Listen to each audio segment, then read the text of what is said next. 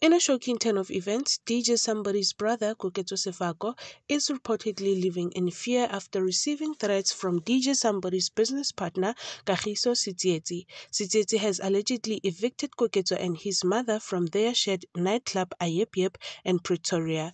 Sefoka has now left the country and moved to the United Arab Emirates with his family, claiming to feel unsafe and facing threats himself. The conflict between Koketso and Sefoka arose when Koketso asked Sefoka for information about the ownership of Ayep as his mother was appointed executrix of DJ Somebody's estate. Koketso feels betrayed by Sefoka and believes his character is questionable.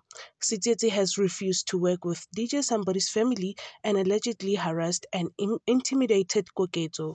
There is also a dispute over the ownership of Ayep with conflicting claims regarding the percentage owned by Sefoka. The police are investigating the matter, with the last update provided to Koketso earlier this month. The saga continues to unfold, leaving everyone eagerly awaiting further developments. Thanks for watching. If you enjoyed this video, please hit the like button and leave a comment below.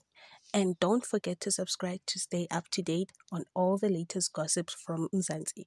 Until next time, this is Inside Buzz.